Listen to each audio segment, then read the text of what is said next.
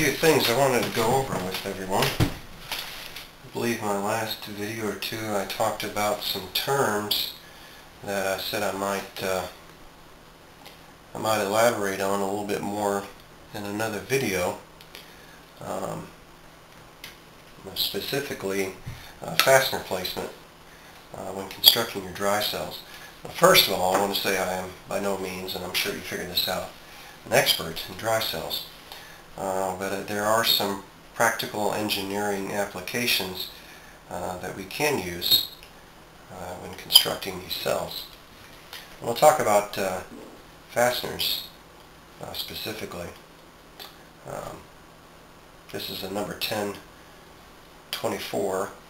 I believe it's about 3 inches long. This is the fastener that I've been using on this SBB Dry Cell.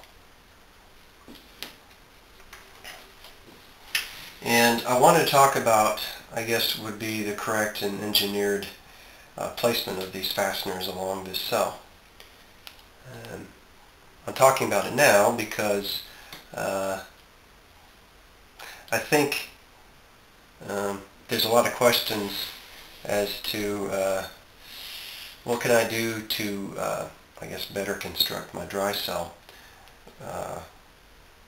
without, basically guessing how many screws I need, how many fasteners I need, where should I put the proper holes should be spaced, where should I put the holes, and so forth and so on.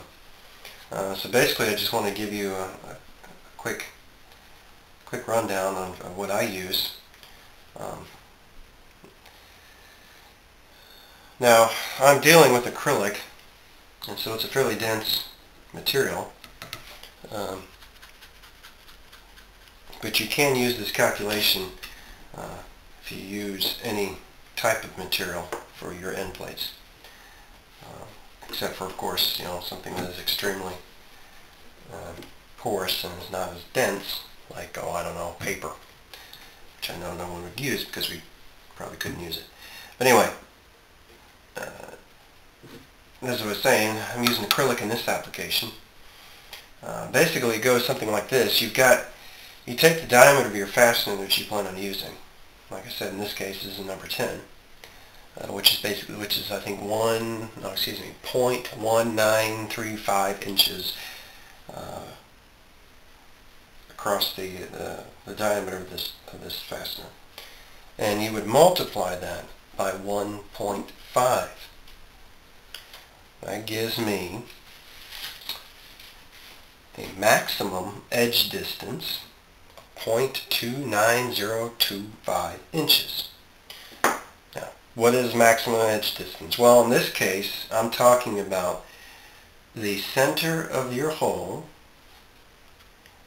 to the edge of your gasket or plate. That distance there. So in this case, since I'm using this fastener, I'm using a fairly dense material, I will want to place this fastener no greater than just slightly over 1/4 of an inch from the center of it to the edge of this plate. And actually that's pretty close to what I've got currently. I got a little bit more. It's 5/16 or so.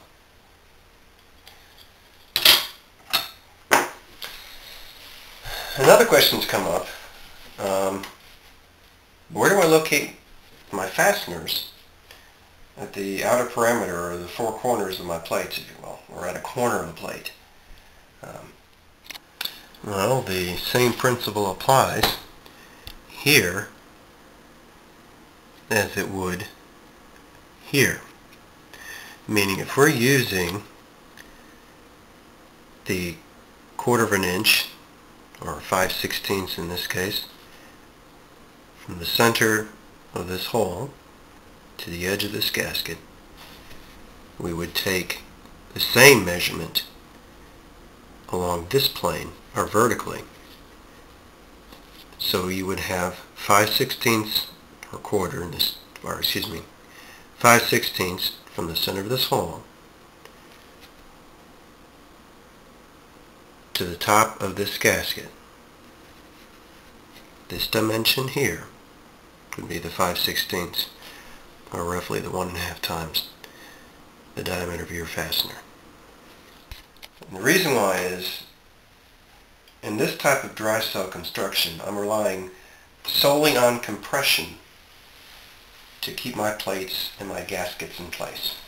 If you go more than that, if your distances are more than that, then you run into some problems such as your distortion, deflection, basically as the displacement of a structural member or system under load.